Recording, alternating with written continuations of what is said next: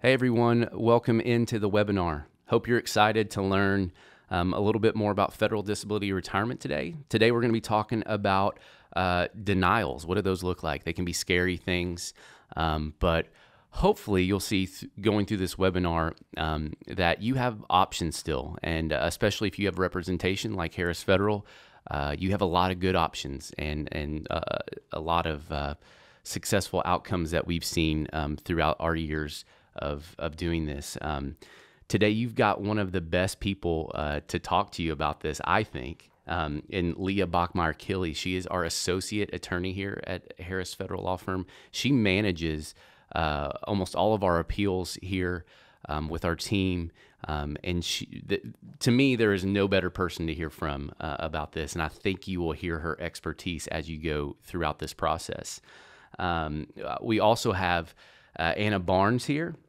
And Anna is our Director of Organizational Development, as well as a certified federal retirement consultant. And Anna has been doing this with Harris Federal for almost a decade. And Anna is in charge of all of our training here at the office. So she works directly with all of our consultation specialists, all of our case managers, the whole team, in making sure that everybody knows everything there is to know about federal disability retirement, and we are really proud of her work and our team's expertise in this subject. And I think having these two, I would consider powerhouses with these benefits, talk to you today, I think is really special. And like I said, I think you're gonna see and hear all the knowledge that they have, and I'm excited for you guys to hear from them.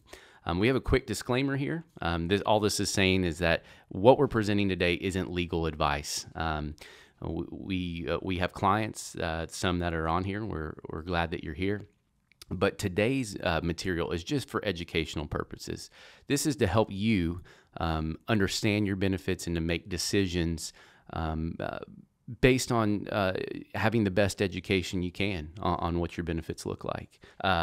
But like I said, really excited for Leah and Anna to talk to you today. So without further ado, guys, take it away. Thank you so much, Nick. Yes, my name is Leah Bachmeyer-Killey. I'm the associate attorney. I'm so excited to be here with you guys today. And my name is Anna Barnes. I'm the Director of Organizational Development here at Harris Federal Law Firm, and I am really excited to get into this, Leah. So today we're going to be covering reasons for denial.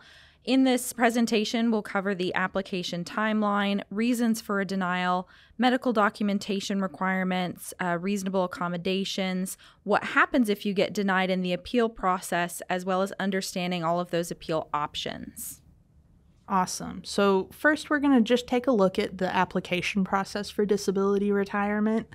The timeline varies quite a bit depending on an agency that you work for or OPM, but generally speaking, it takes about 30 to 90 days to build an application that's going to be approved for disability retirement. At that point, it's going to be submitted to your agency if you're still on the rolls. And depending on the agency, again, it can take anywhere between 1 and 4 months before your application gets to the OPM. OPM's decisions can vary greatly, but lately we've been seeing anywhere between 8 and 12 months. Yes, like Anna said, the application time can vary. Keep in mind the application prep is all the time dependent upon the documents that you might need to gather, like application forms, as well as medical documentation, or perhaps some prep for documents at your agency that need to be completed before considering an application. At the agency, like Anna said, 1 to 4 months. The guidelines published by OPM really recommend that an agency does things within 30 days, but that's quite unrealistic for federal agencies, considering the work that needs to be done. A very good agency can do it in 30 days, but I think for the most part, anywhere between 1 to 4 months is still very, very typical. So what happens, let's say, if you go through this whole process and the medical specialist OPM denies your claim? Well, what's going to happen is that medical specialist is going to write an initial decision letter. They're going to date it, have your CSA number, and you'll get it by certified mail typically. And they can vary in length. Some are like 4 pages, others I've seen get up to 20 pages, but it's going to outline the requirements for disability retirement and then go through your particular application and give reasons for a denial. Great. Thank you, Leah. So let's look at some of the more common reasons for denials that we see typically. The first one that we see a lot of is issues with various forms. And so we're going to talk about the SF 3112A first. This is the applicant statement of disability form. Leah, tell us a little bit about the 3112A and what it is and why we need it. Yes, so the 3112A kind of lays out your statement of disability, what your medical conditions are, how they interfere with your ability to engage in your particular federal position's essential job duties, as well as how it affects you at home. You also need to list a date of disability, if you've been accommodated or not by your agency. It's a 2-page form, but typically speaking, you may need to add a 3rd page just because the spaces underneath the areas to fill out can be a little short. And if you really want to get into your diagnoses and the reasons you're disabled, a lot of times we recommend having a longer statement than just the form itself. This form is extremely crucial, and there's lots of things on it that can go wrong. So, for example, maybe you don't list all of your diagnosed conditions. It can be very hard or impossible to add conditions later on, depending on what stage of appeal you're at. Another common one is the disability date. You are supposed to approximate the date you became disabled. An important note to that is if you were separated, be sure that your disability date is before your separation. Otherwise, you're alleging you didn't become disabled until after you left your job, which will not let you qualify for disability retirement. We typically recommend separated employees pick a date at least several months before their separation, just so that they can establish the timeline of realizing they had a diagnosis, having difficulties at work, and then being separated either by the agency or through resignation. Anna, anything to add to that? No, I think that covers the 3112A. Another part of the 3112 as a whole is going to be the 3112C, which covers your medical documentation. And the form itself is a little misleading because you just sign it, you put an address on there, and it does outline what's expected for medical documentation, but it's not super clear. So we do see a lot of issues with OPM denying claims based on a lack of objective medical evidence or doctor support. Can you tell us a little bit about that? Yes. So like you said, the form itself, you just sign and submit. And a lot of people think, oh, OPM will get me my medical documentation similar to Social Security. That is not the case. You are supposed to submit medical documentation. And even the form itself, I don't think quite says what OPM is looking for because it asks for a physician statement. So, maybe a letter from your doctor addressing the things listed on the 3112C. But in reality, OPM expects you to submit medical records to accompany medical statements. So you're not usually going to get away with just a medical statement. It's going to have to include more. And it's going to show that, you have a diagnosed medical condition that's interfering with some of your ability to work. This may be stated explicitly, or maybe it's kind of, unwritten, but it talks about the difficulties you have generally. You also need to have a prognosis of a medical condition lasting at least 12 months from the date of your application. So that's not the date you were diagnosed, that's the date that you submitted your application.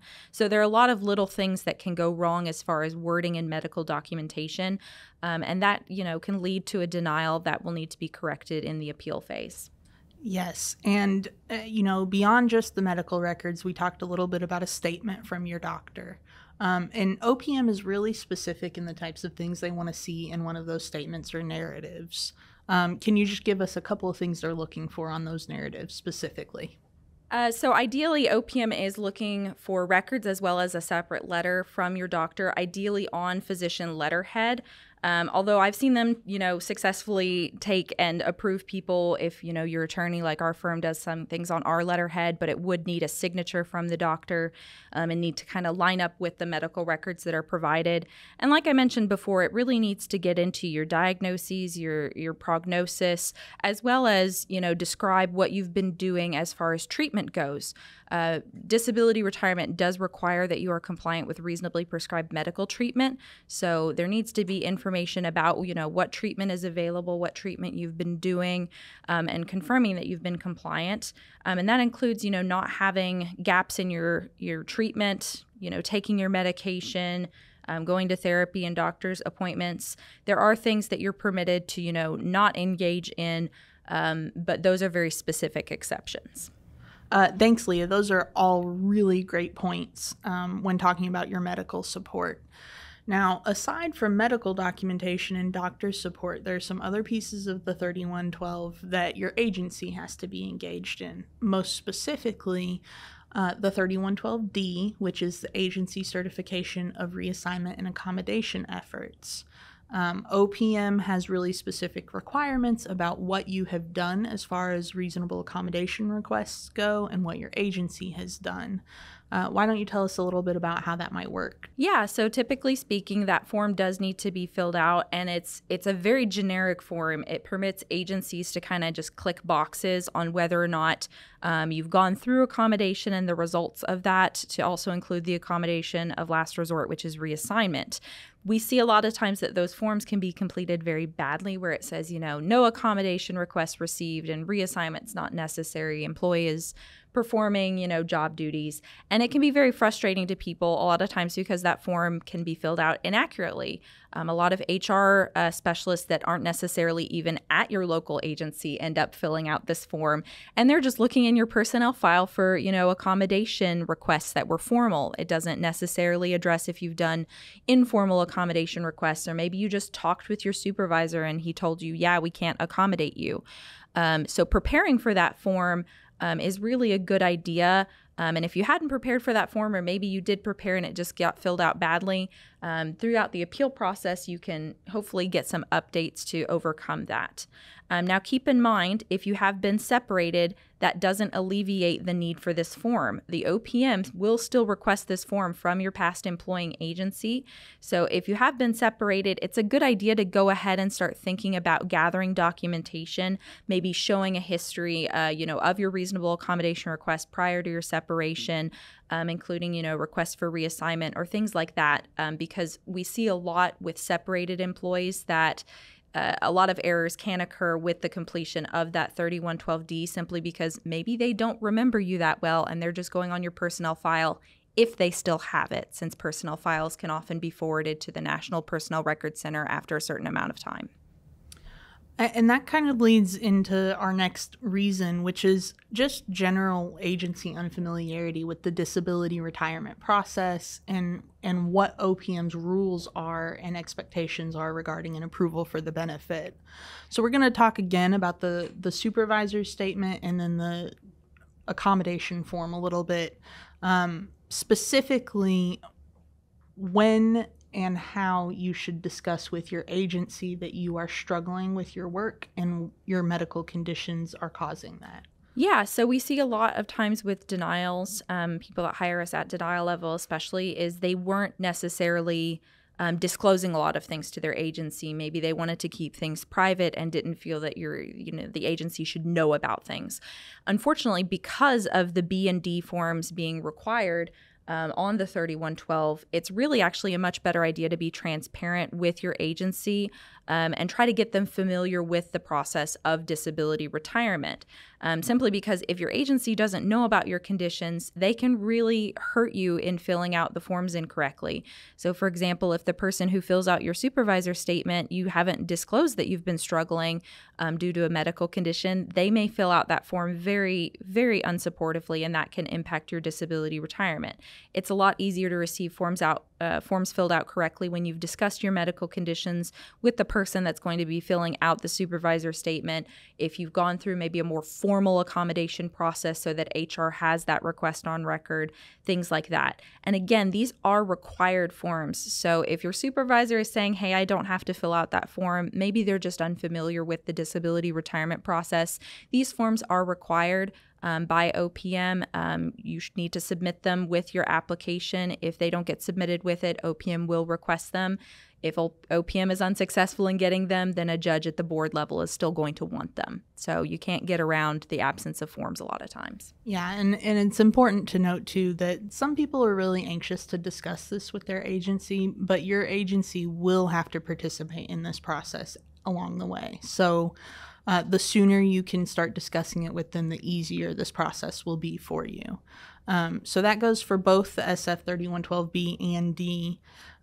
One really important point regarding the D is the agency's understanding of what an accommodation is versus what OPM is looking for as far as accommodations go. Could you explain the difference a little bit to us? Yes. So under the ADA, an accommodation is, something that allows you to permit your, job with or without accommodations, if you've got a medical condition.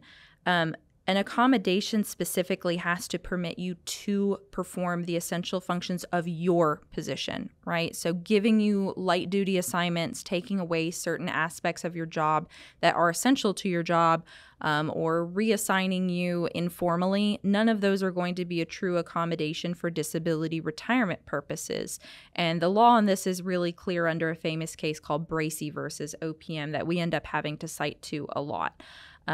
Going through the accommodation process is really important because it allows us to, build the case that you've requested accommodation, maybe you've been denied, and we need to flesh out the reasons for that denial and how you don't meet the, requirements for an accommodation under the ADA.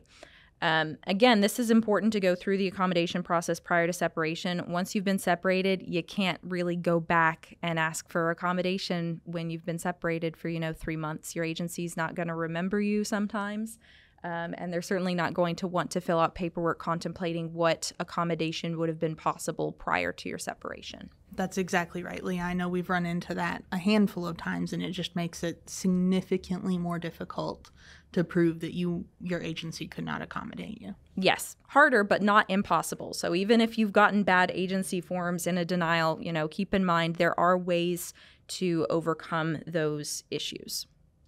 So that kind of goes through the reasons for denial, but what about actually taking action if you are denied? So if you are denied, you've got appeal rights. If you go through an initial denial, you're going to have a first appeal right as well as a second appeal right and actually further appeal rights past that. But we're really just going to focus on the next two appeal stages. The first appeal is called reconsideration. It takes an average of about 4 to 6 months to go through. Again, that's an average. Some cases take a bit longer. Some cases are a bit shorter. The second stage is called the Merit Systems Protection Board initial appeal. And on average, it can take about 6 to 8 months. Again, some cases a bit shorter than that, some cases a bit longer than that. So looking at the process a little more closely, Anna, can you fill us in? Yeah, absolutely. So when you are applying for disability retirement, you're going to start with your initial application. An OPM will review that, and a medical specialist is going to make that decision. Most of our clients are approved at the initial stage, but if you are denied, you can go to the next level, which is the reconsideration level. This still takes place at OPM. Your claim will be assigned a new medical specialist, and you'll have an additional 30 days to submit an appeal. You can request additional time to send in further supporting documentation, or if you feel that OPM made a mistake, you can have them reissue a decision based on what they have.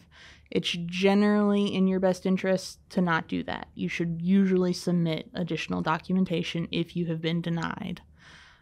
Once you go through the reconsideration process and submit your appeal, OPM could at this point deny you again, at which point you will have rights to an MSPB appeal. And this takes place outside of OPM. This is not within the OPM anymore.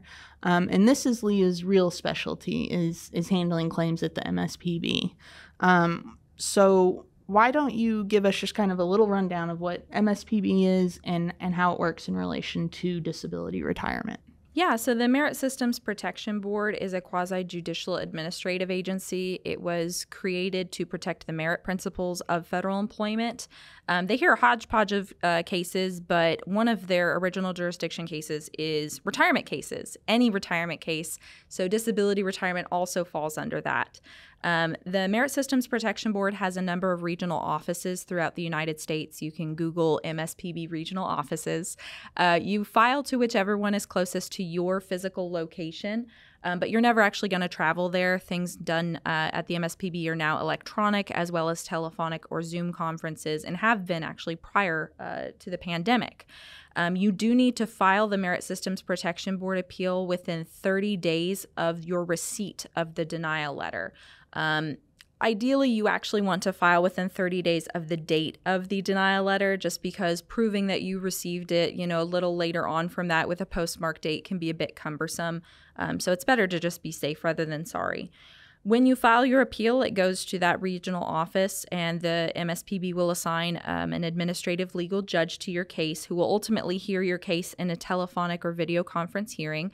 But it's not just you participating. You can have medical providers or family and friends or coworkers or supervisors participate in the hearing.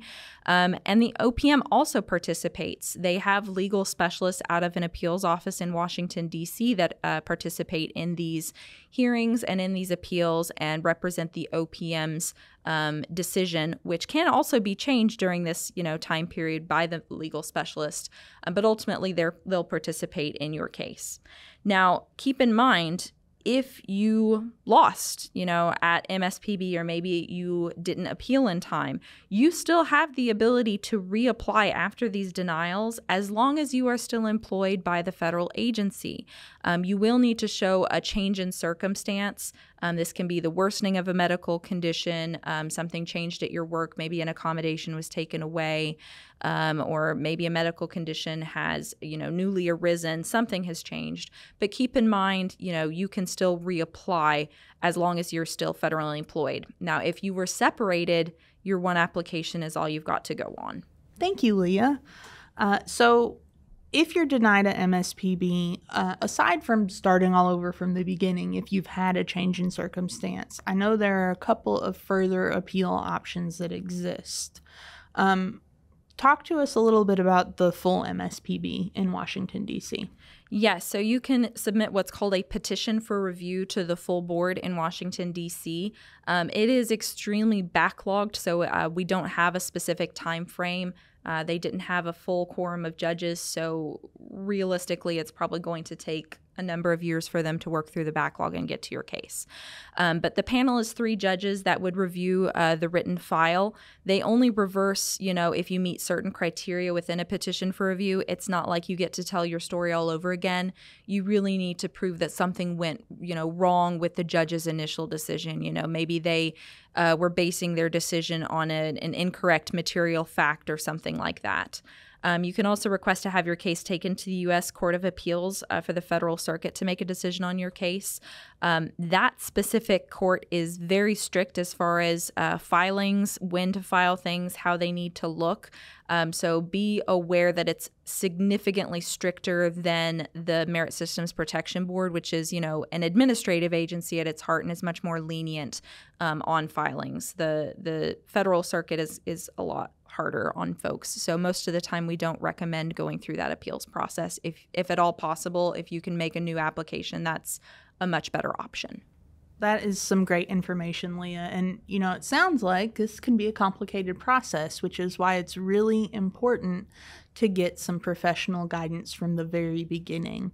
If you start off with a really strong application, then your chances at the initial level and the following appeals is much higher.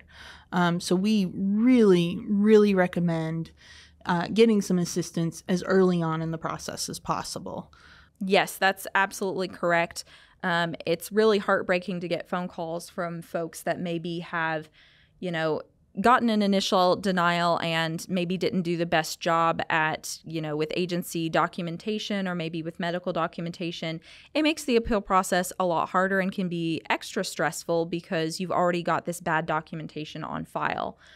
Typically speaking, when you have help from the initial stage, it's a lot easier to control the documentation. So if something does go wrong, like in an agency form, your representative can be prepared and see in the file what can already be used to overcome it. Yeah, and I'd also like to point out that once something has been submitted for your disability retirement application, it cannot be unsubmitted. So anything that gets submitted at the initial level by yourself or somebody assisting you with that process is in your application for the duration of the process.